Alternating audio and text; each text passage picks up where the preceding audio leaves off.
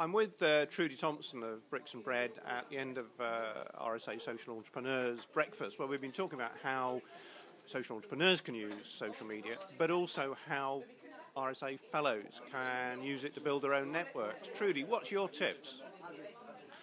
Well, first of all, you've got to be a good networker and get on with people for a start, because the one thing I notice is how many people will start controversial questions in a networking situation and put people's backs up. So the first thing is probably be friendly.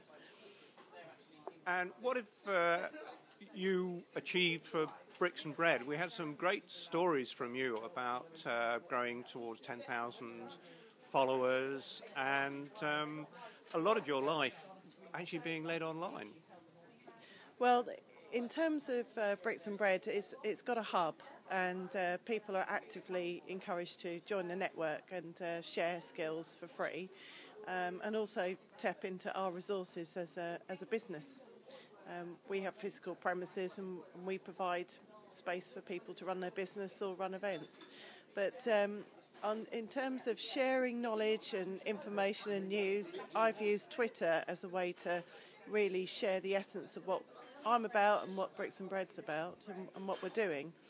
And what I've tended to find is by connecting up all of my social networks, including LinkedIn and Facebook and Twitter, and keeping our website updated by the Twitter feed, by just doing Twitter, I've been able to grow not just 10,000 people following us on Twitter, but over 65,000 connected to me personally on LinkedIn. So it's become a very powerful network. If I send one message out, it goes a long way. So you've got a kind of physical presence, you've got a website, so that's two hubs, and then you're on Twitter. So you are a network. So could we build RSA networks from joining up lots of other networkers like you?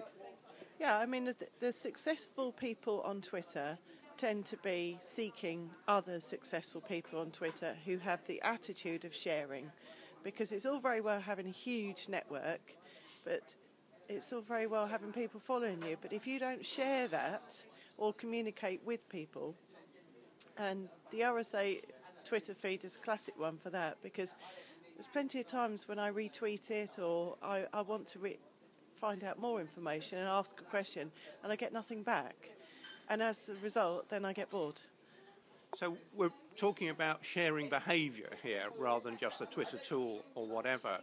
So any more tips about what it takes to be a sharer? Can anybody do it, or are you finding particular styles and types and personalities are more sharing than others?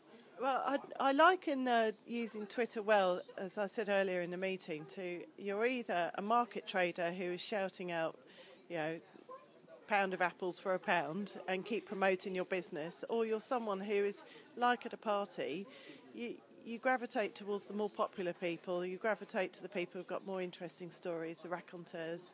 You're more likely to talk to people who are quiet in a corner if you're a quiet in a corner sort of person, and you can replicate that stuff on Twitter. It doesn't matter what style you are, there'll always be someone who's interested in listening, but it's how well you then feed back with people.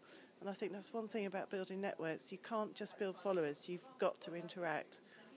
And just finally, I think you offered to run a 2-hour session for social entrepreneurs and other people. How's that going to work? What do you do? Well, every Thursday at Bricks and Bread I already run, not just for the people I mentor, but anyone that books into it, a Twitter training and social media session. It's a 2.5-hour session and it gets people up and running, and it's really about what voice to use rather than the physical click this, click that, and that's how you tweet. So I would run exactly the same session. I do it every week, and I've been doing it every week for months now. So I've got it down to quite a fine art. It really takes 2 hours, and people then walk away mind blown by what they can actually do with the thing. Because it isn't just about what you say, it's about what research tool it actually is valuable for.